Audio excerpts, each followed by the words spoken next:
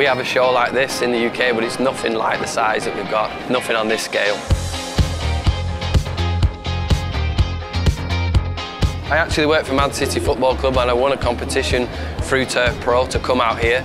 So my job in the UK at Man City is to look after the landscaping areas. So our training ground at the football club, I'm responsible for all the green areas that are there, so that's my role. It's mainly the advancement in the battery technology that we've been looking at, because we want to be sustainable in the UK the way we operate, and looking at some of the innovations that they come up with here in terms of battery charging time and run time is something that's really exciting for us. It's certainly something that I can take back to my boss at work and tell them about, and it's all kind of cutting edge as well, so that's a real plus point for this show. It's a bit of a bucket list thing, really. I think if you are in the industry and you want to see the best example of it, I think this is the place to be. I don't think anywhere else in the world can rival it.